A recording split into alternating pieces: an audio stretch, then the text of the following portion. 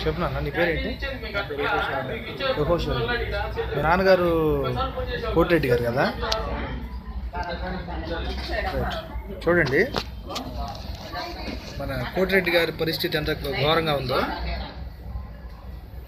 మరి అంటే ఏమైనా వ్యక్తిగత కక్షలు ఏమైనా ఉన్నాయా? వ్యక్తిగత కక్షలు ఏమి లేవు. కొంతమంది వ్యక్తిగత సమస్యల వల్ల అయ్యారని ఎవరో అంటున్నారని తెలిసింది. ఏం లేదు కదా? పోనీ ఏదైనా మీడియా కానీ ఎవరైనా వచ్చారా మీ దగ్గరికి?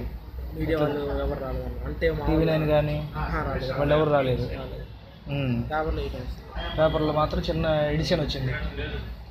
సాగర్మాత కాలేజీలో వాళ్ళు ఎవరో ఒకరు పట్టించుకొని వేశారు.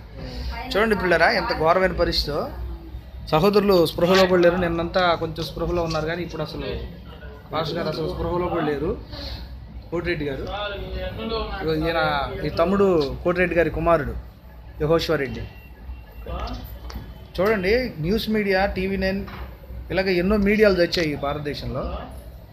చిన్న ఇష్యూని చాలా పెద్దగా చేసేస్తారు వీళ్ళు చాలామంది. తిరుమల కొండపై ఏదైనా చిన్న ఇష్యూ జరిగితే చూడండి ఎంత ఘోరం చేస్తారో. తిరుమల కొండకు అపవిత్రత వచ్చిందంటారు చిన్న పాంప్లెట్ పంచితే. మరి ఇలాంటి ఘోరమైన కార్యక్రమాలు ఎంత నీచంగా మతం పేరు పెట్టుకొని చేస్తున్నారో మీకు తెలుసు. నేను గొల్లాపల్లి మండలంలో ఎన్ని చేశారో కూడా మీకు తెలుసు. కానీ కనీసం నీతి నిజాయితీ లేనటువంటి మత పిచ్చి ఈరోజు భారతదేశంలో తయారైంది. చూడండి వాళ్ళ నాన్నగారు జరిగినటువంటి పరిస్థితికి తమ్ముడు వాళ్ళు ఎంత బాధను అనుభవిస్తున్నారు. వీళ్ళరా యేసుక్రీస్తుని నమ్ముకున్న వాళ్ళు ప్రేమను పంచుతారు, ప్రాణాలు ఇస్తారు. మరి వీళ్ళు ప్రాణాలు తీసి అంత నీచంగా దిగుతారంటే వీళ్ళ మతము వీళ్ళ దేవుడు ఎంత నీచంగా మరి వాళ్ళ ఆలోచన విధానాలు ఉన్నవి మీరు దయచేసి అర్థం చేసుకోండి. ఏ మతమైనా ఏ దేవుడైనా మంచిని ప్రేమని కోరుకోవాలి కూడా. అలా కోరుకొని మతం మరి అది మతమా? అలాంటి కోరుకొని దేవుడా మీరే దయచేసి ఆలోచించండి. కోటిరెడ్డి గారి పరిస్థితి చూడండి, నిర్భాగ్యుడు. ఆయన చాలా దూరం నుంచి వచ్చి ఇక్కడ బ్రతుకుతున్నాడు, బ్రతుకు తెరువు కోసం వచ్చారు ఆయన, అంతే కదా? మీ ప్రాపర్ ఎక్కడ నాన్న? విజయవాడ నుంచి వచ్చారట ఆయన. అక్కడికి వచ్చిన దగ్గర నుండి చాలా సౌమ్యుడు అని పేరు తెచ్చుకున్నాడు, అందరి దగ్గర మంచి సాక్ష్యం కూడా ఉంది.